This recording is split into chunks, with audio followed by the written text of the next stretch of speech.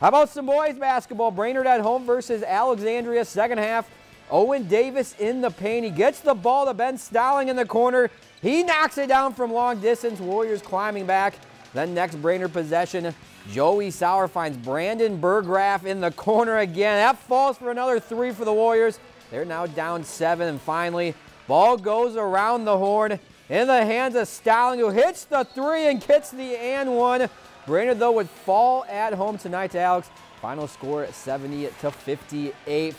If you enjoyed this segment of Lakeland News, please consider making a tax-deductible contribution to Lakeland PBS.